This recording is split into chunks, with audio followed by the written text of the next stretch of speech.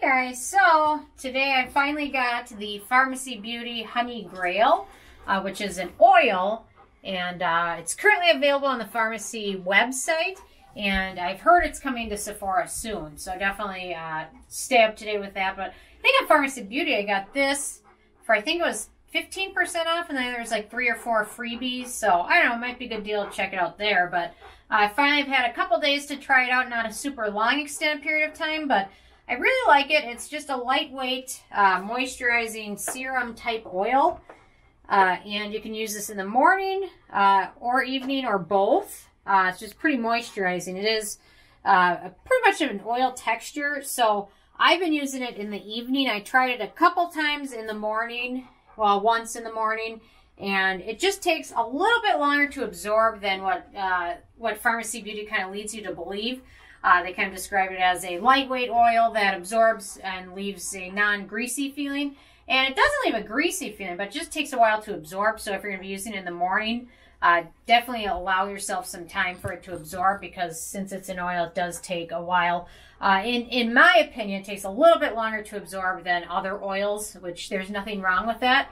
That's why I've been really including it in my evening routine. So I really like it. It's really helped boost hydration, like huge, really helped a lot. It does have some good beneficial ingredients in there, obviously, honey and then some other emollients. It does have a couple negatives or downsides to it, which is the part that it has a little bit of fragrance in there, and then bergamot oil, which can be skin sensitizing if you have super sensitive skin. The scent of it smells just like honey, so I'm not exactly sure how much of that scent is actually from the honey or from the little bit of fragrance that they added. But to be honest, it dissipates pretty quickly, and it's not too in your face, so if the scent of honey doesn't bother you, it does have kind of that scent for the first 20 or 30 seconds you're using it, and then after that it dissipates. So not much of an issue, but just something to be aware of, and kind of another reason to use it in the evening. So then the other thing is, if you have very acne-prone skin, I would recommend starting out slowly, because it does contain several ingredients which could be triggers for that, so definitely be aware. Coconut oil is one of them, and it's one of the first ingredients too. So, but otherwise, you can see on my hand, it's still taking a little bit of time to absorb. My hands are pretty dry, so this is why I've kind of been adding this into my routine, using it as my last step to kind of seal everything else in.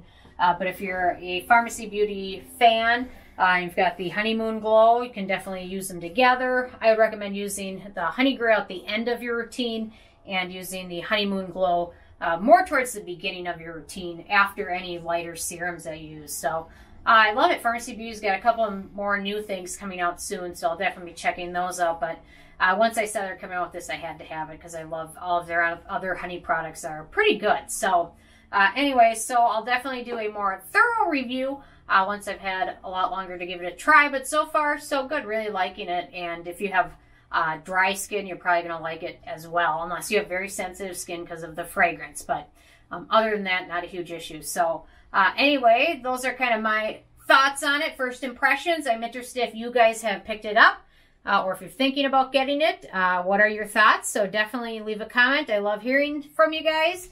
And check out nobsbeauty.com. My shirts are there. And thank you guys so much.